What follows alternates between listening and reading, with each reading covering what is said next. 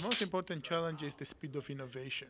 So technology is developing in an exponential pace, and the adoption of technology is also happening extremely fast.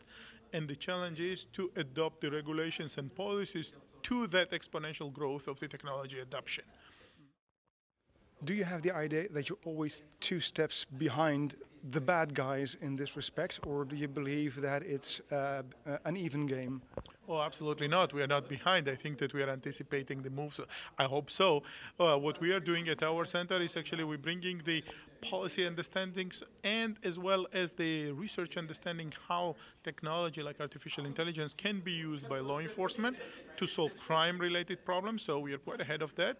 And at the same time to understand how criminals, bad guys, can use artificial intelligence and to preempt that and bring that type of knowledge and solution to the law enforcement agencies across the globe worldwide.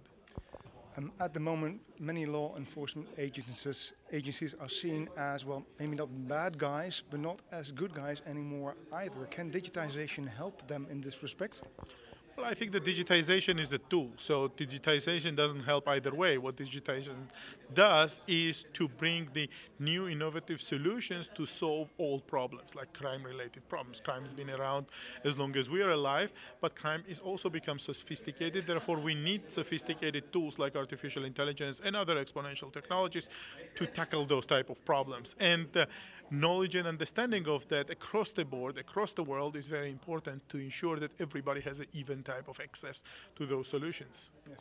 And what's the most important message that you would like to leave behind here today? The most important message is to ensure that innovation brings solutions, to ensure that no regulation will hinder the innovation, to maximize the benefits of the technology and minimize its risks.